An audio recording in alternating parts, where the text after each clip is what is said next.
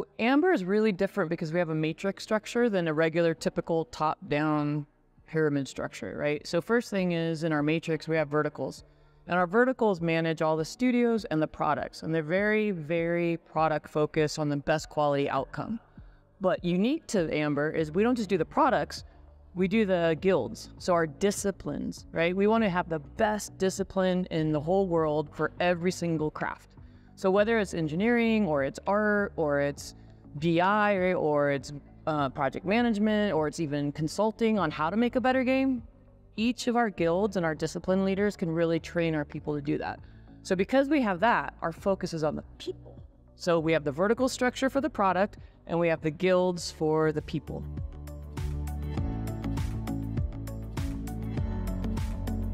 Here at Amber, we have this guild structure, right? And it's very similar to the old craftsman's, right? You want to build your mastery. And this one thing that's very different about Amber is our vision, right? Our vision statement itself is not necessarily about the best game. It's about mastery of every discipline. So if you go back to the old guild structure where you really invest in the people and their crafts, and you want to get better at your craft, we build a guild. And everything is through learning and development and focus on the people and having mentorships. And you really build your skill sets so that you will become the best at your craft. So with our guilds, we have that focus.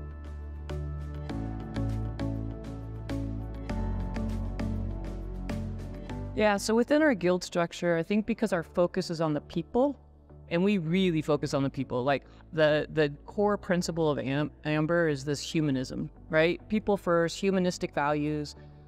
If we focus on the people and their own personal development, their learning and development, and really mastering their craft, then that by itself is going to give us an edge and is also going to make the products better in the end.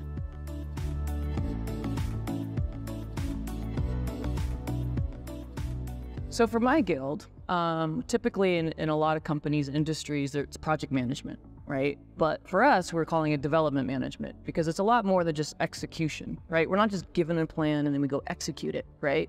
We have to figure things out. Everything is different. Everything is evolving. It's always changing, right? And so there's this buzzword in the world called agile, right? What is agile? It's like everything changes, right? And you have to be willing to be flexible and adapt to what those changes are.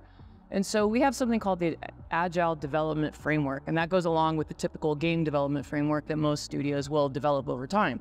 But with the Agile Development Framework, what we're doing is we're combining kind of the old methodologies of a bit of traditional waterfall and milestone delivery so that there's some predictability in our delivery, but the agility that we have by doing all of the agile frameworks that can combine, whether you're doing Kanban or you're doing very specific sprints or you're just changing at the whim, whatever it might be, we're willing to adapt. We're willing to be flexible so that we can change as our client changes, as the market changes, as the world of gaming changes.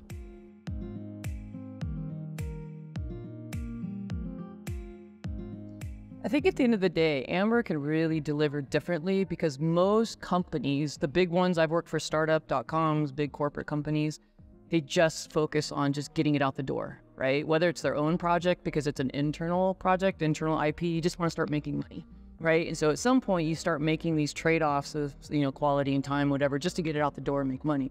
But at Amber, because we're focusing on the people first, like truly, this isn't a value that's like stuck on a wall somewhere. We're living it, right? We live it and breathe it every day. So if we really invest in the people, then the people are going to make better products, right? And at the end of the day, you'll have a better product because the people have pride. They have pride, they have their own values that they put into their work, right? And so if we continue to develop their craft and we continue to develop their own career development and skill sets and where they're going, we care about the person. We don't just put a person here because there's a hole. We put the person there because it's the best fit and it's what they want to do and it's what they're passionate about and what their skills can add value to. That's what's different.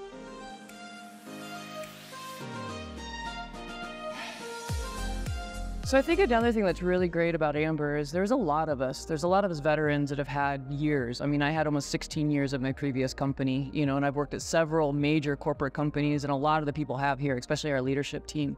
But we purposely left those nice, safe worlds, right, with these like nice career changes and packages that come with it in order to go after something that really means something, right? Again, trying to create something that's different, not just making a company that we can build and then sell it and just go for it, right? It's like, we're trying to build a company with culture and people that care about what they're doing. And when we interview people, if they're not human first in the first 30 seconds of the interview, they're not getting hired. Like, that's just it. We don't hire jerks, right? So we really are trying to build a company focused on the people, for the people, and with their future for themselves, right? And if we do that, the whole company is going to succeed.